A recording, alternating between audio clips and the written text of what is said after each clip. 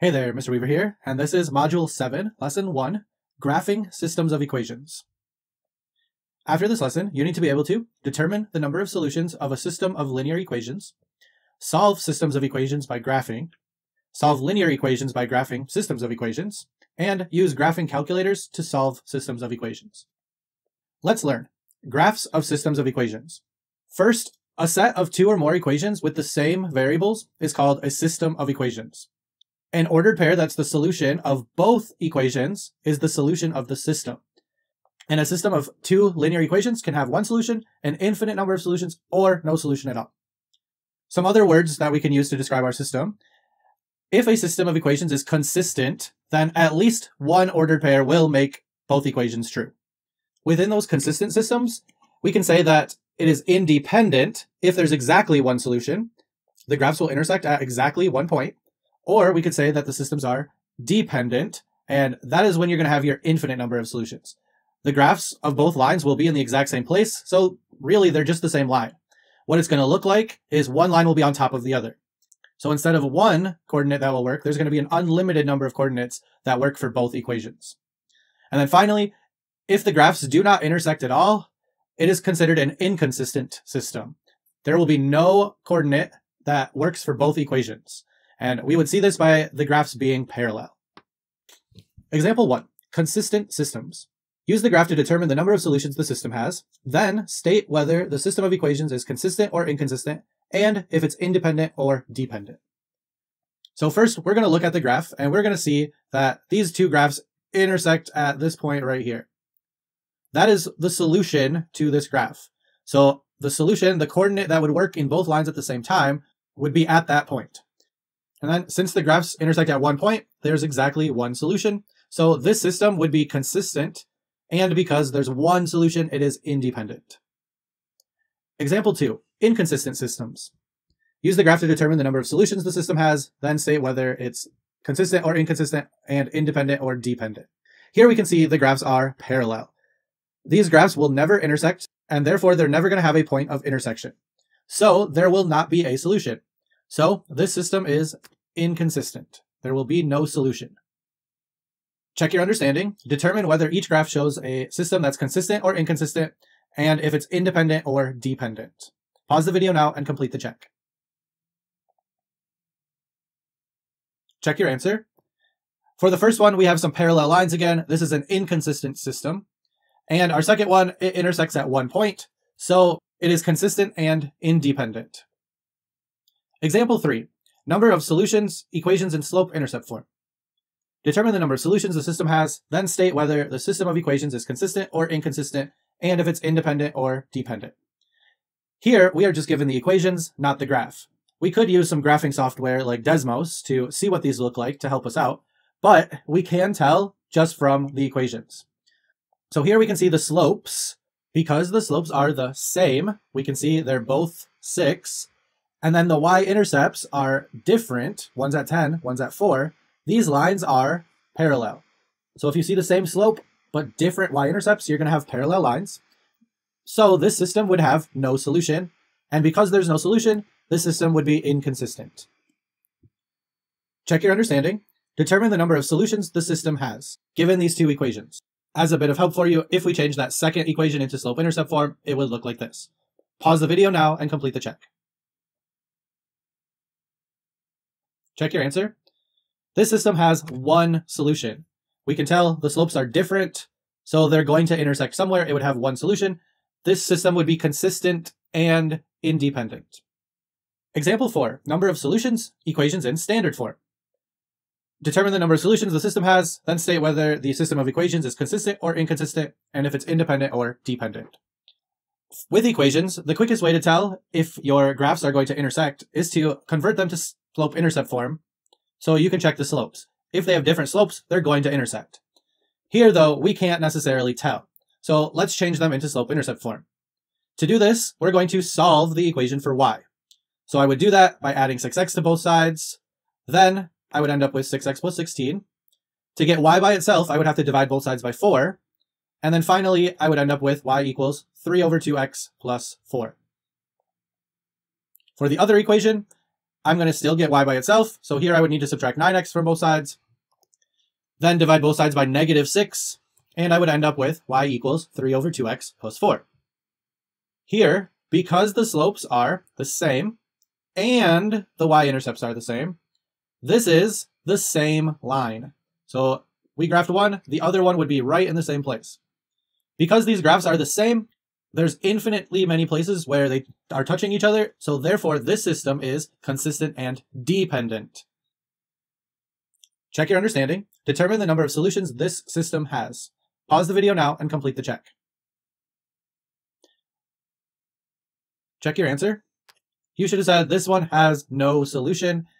If I put these into slope-intercept form, I could end up with, I'm just going to show moving x to the other side first. So I'd have -4x plus 16, dividing both sides by -8. I'd end up with y is equal to -4 divided by -8 would reduce to 1/2. X positive 16 divided by -8 would be -2. If I do the same thing to the other side, I'd end up with -12y equals -6x plus 5. Dividing both sides by -12, I'd end up with y equals -6 divided by -12 is 1/2. So right away I can see they have the same slope. If they're going to have a solution, the y-intercepts would have to be the same, but this one is not at -2. It is at -5/12. So these have the same slope, but different y-intercepts, so this has no solution. Let's learn solving systems of equations by graphing. You can solve a system of equations by graphing each equation carefully on the same coordinate plane. Every point on one line represents the solution of that equation. So in this blue line here, every single point on this line would be true for this top equation. The same goes for every point on the second line. So every point on this orange line would work for x and y of this second equation. So if we want a solution to a system where there's more than one line at the same time, the only place that's going to work on both lines at the same time is where they intersect. So the solution is going to be where those 2 points intersect. So here, the solution of this system is -1, 3, because that's the point where they intersect. And again, that's because that point is on both lines at the same time. And in most real-world situations, that point will also represent the time where both situations are equal to each other. So that solution is going to be very important for us to be able to find going forward. Example 5. Solve a system by graphing. Graph the system and determine the number of solutions it has. If it has one solution, determine its coordinates. So we're given 2 lines here written in slope-intercept form, which is our good form for graphing. So y equals -2x plus 14. Just as a reminder of how to graph a line, you're going to start at the y-intercept, which is at the end. So up 14 and put a point. Then from that point, you're going to do what the slope says, which remember was m. As a fraction, this would be saying go down 2 over 1. From that point, I'm going to go down 2 over 1. Now, I could have just went down 2 squares and over 1. I wanted to actually show going down 2 spaces. This is counting by 2 and counting by 2 again. So down 2 over 1 would be there. It's going to start making a line.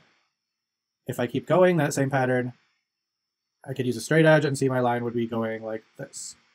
Then I could do the same thing with y equals 3/5 x plus 1. So it's plus 1 is right here.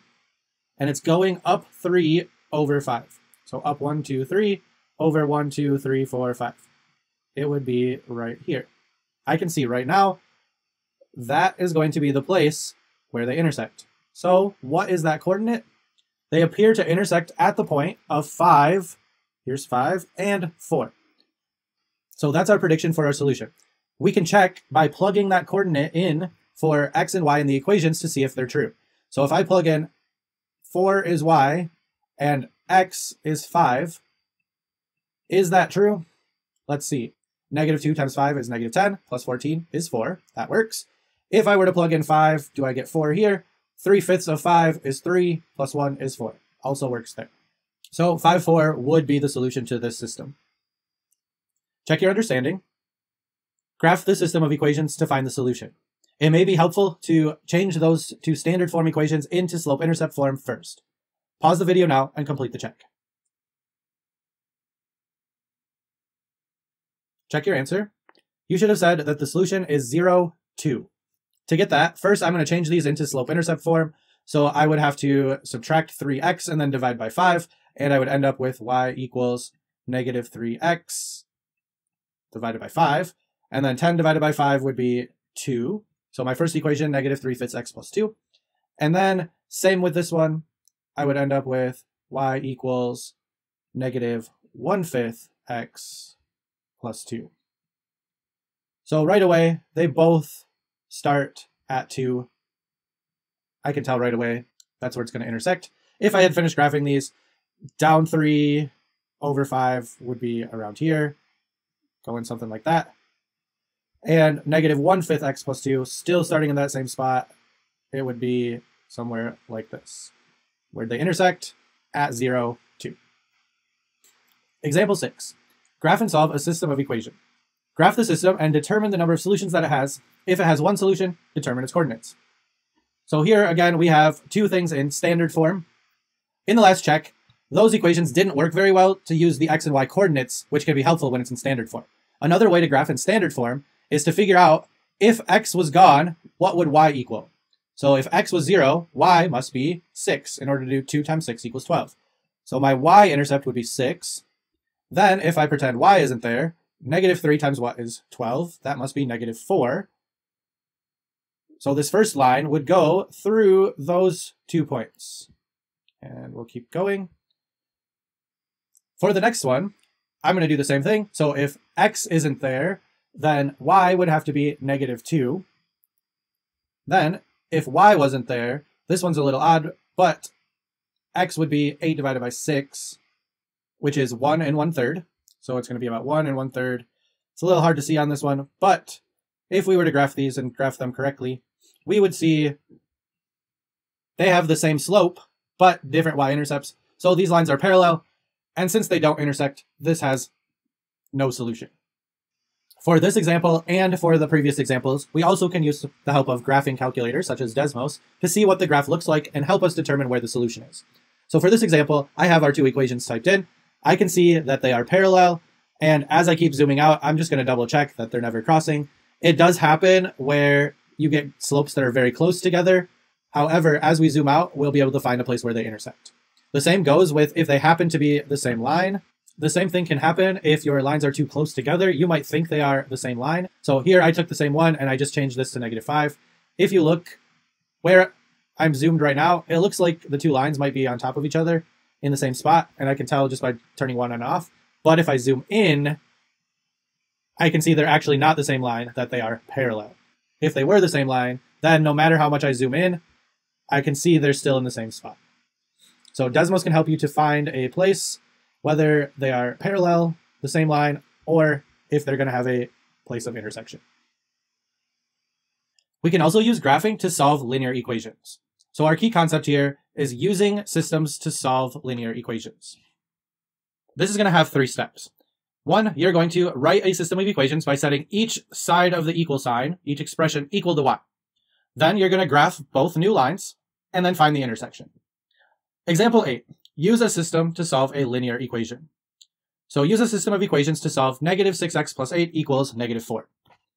Now, this method might take a little bit longer to do some of these 2-step equations. However, if you have more complicated equations with variables on both sides, this method can be a lot quicker to find your solution. So first, let's write a system. We're going to set each side of that equation equal to y. So y equals negative 6x plus 8, and y equals negative 4. Next, we're going to graph the system, and then we'll find where they intersect. To do this one, let's head over to Desmos. In Desmos, I have our 2 equations typed in. Now we're going to look at where they intersect. So I'm going to just click on it. A point will show up, and you can click on it so the coordinate stays.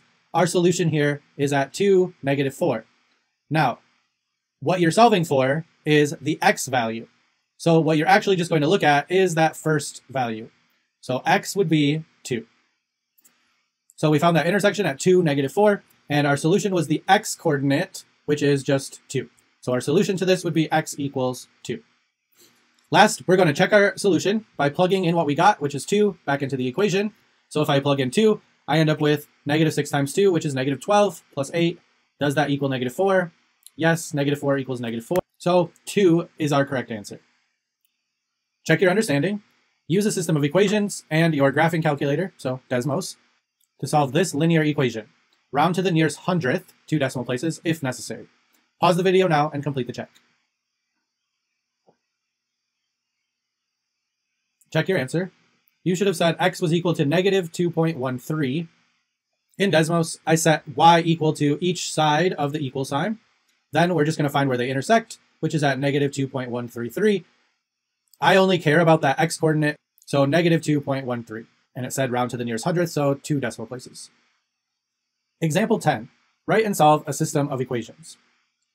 Our real context here is business. Denzel is starting a food truck business to sell gourmet grilled cheese sandwiches. He has spent $34,000 on the truck, equipment, permits, and other startup costs. Each sandwich costs about $1.32 to make, and he sells them for $7. How many sandwiches does Denzel need to sell to start earning a profit? So let's let x equal the number of sandwiches he sold, and y be his total cost or revenue. So his total cost is going to be $1.32 per sandwich, that's what he has to spend, plus the $34,000 that he spent to begin with. His revenue is going to be $7 per sandwich. Now, to figure out how many he needs to sell, we're going to graph this system. So let's use our graphing calculator. In Desmos, I have our 2 equations typed in. It looks like only one of them showed up, but this y-intercept is at 34,000. So I'm going to need to zoom out quite a bit in order to find it. Now I can see both graphs. I'm going to look, where are they intersecting? And at their intersection, x is 5,985.9, y 41,901.4. So the solution to the system was approximately 5,985.92 and 41,901.41. What this would mean that after Denzel has sold 5,986 sandwiches, we just rounded up, then he will begin to earn a profit. So it took him almost 6,000 sandwiches to earn a profit, but that makes sense because he's not selling them for that much, and he had to make up $34,000 in costs.